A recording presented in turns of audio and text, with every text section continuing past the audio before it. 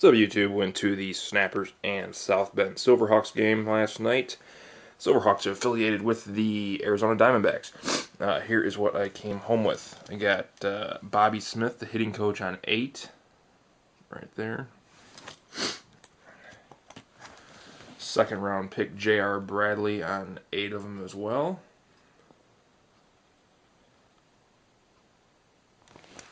Got Patrick Schuster, who just got suspended for plunking Chris Jacobs about a week ago. So 8 from Patrick Schuster. Like how he signed it real big. That looks real nice. So he actually threw 4 no-hitters in a row when he was in high school in Florida. Got 3 from Chris Jarrett. Got 1 from Matt Helm. And apparently I'm getting a cold. I got Derek McCallum on 9. There's 8 of them. And then 1 more. Funky Diabetic. Paul Molitor was there and was bombarded, and I couldn't get up to him. However, apparently he's going to be back for this next series, and I will be there, and I'm going to try my damnedest to get this thing done for you. If I can't get it done, I'll hook you up with something, because I feel bad that I almost promised you I could get this done, and I haven't yet. So I'm going to try Funky Diabetic. Let's see.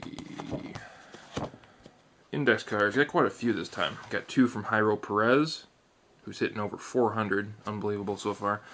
Jeffrey Shields, who was the starting pitcher. He's a 7th round pick for the D-backs. We got Ender Inciarte. This dude has a rocket arm.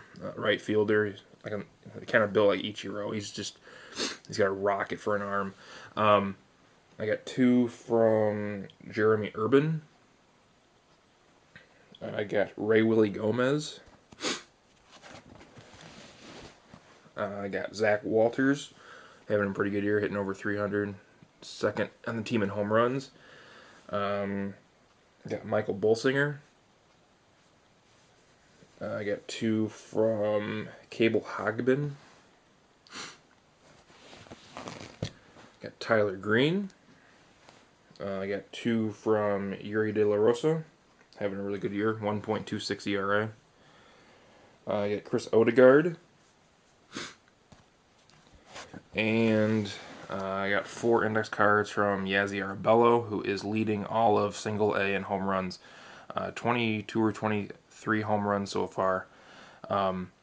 He's got like 8 more than the next guy in the Midwest League. So I got 4 index cards from Yazzie Arbello. I got him on the ticket stub. And I got him on a single sign game used baseball.